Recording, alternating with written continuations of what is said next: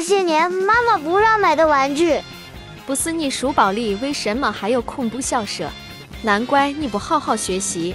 坏了，被我妈妈发现了。老妈，这不是恐怖小说，这是做手工用的。它还有一个名字，叫做安静书。你确定这书安静吗？看起来阴森森的。那你的眼力太好了。这本安静书的主题就是恐怖民间传说，看起来很恐怖，其实玩起来更恐怖。保证你看了第一回不敢看第二回。哪个宝子有勇气看下去？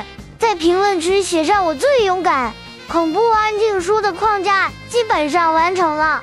你捣鼓了半天倒是完啊！我倒要看看这安静书多令人毛骨悚然。话说很久很久以前，有一对青梅竹马的好朋友，女孩叫小宁，男孩叫小易。这天小宁来看小易，进门之后却发现小易卧病在床，不但发着高烧，好像还神志不清。突然一只阿飘从天而降，并告诉了小宁一个秘密：想和疾病挥手告别，必须找到山神老爷。这阿飘把话刚说完，就消失不见了。小宁为了救好朋友，只硬着头皮来到深山老林里，不知不觉来到一栋小木屋，在门口偷偷往里瞄了一眼。这到底是山神还是怪物？为什么这脑袋上还有点秃？终于见到一个人类了。如果你想让我帮你实现一个愿望，必须先找到我的刘海。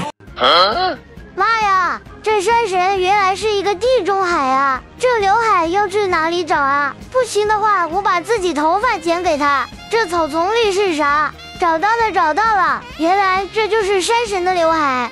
任务完成的不错，这是一本秘籍，里面的方法就可以救小易的病。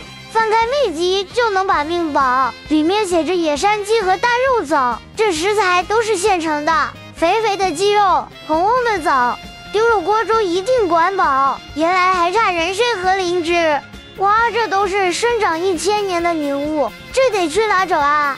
小宁无奈之下又来到了山林，突然发现前方的湖里面波光粼粼，于是反手就把它捞了起来。原来是一只大螃蟹，带回去给小易补身体。这时候突然发现脚底下有东西，先拉出来看看。这运气太好了，挖到了千年老山人参的。小宁接下来来到一片树丛中，挖呀，功夫不负有心人，终于挖到了千年灵芝，把它们放入锅中一锅炖，香气飘飘啊！终于熬出一锅十全大补起死回生参鸡汤，一口下去，小易的眼睛睁开了，再来一口，小易立马能坐起来了。妈呀，这秘籍也太管用了！